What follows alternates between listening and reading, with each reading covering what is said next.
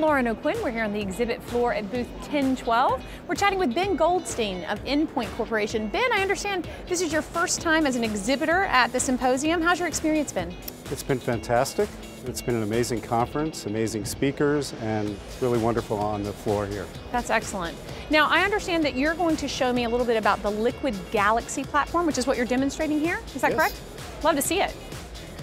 All right, the Liquid Galaxy is an immersive GIS visualization system. We're here to help the amazing content providers and analysts show their images and their content to maximum impact. We have, as a 3D immersive system, a way that you can present the 3D imagery in that fashion.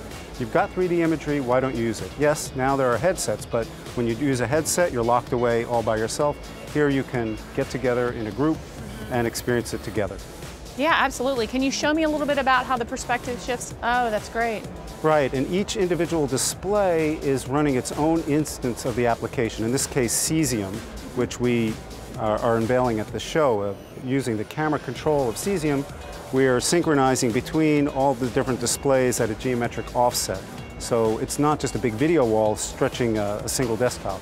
And this is some content that one of the providers at the show provided us with today. They took panoramic video on the street of San Antonio yesterday, and here it is, instantly today.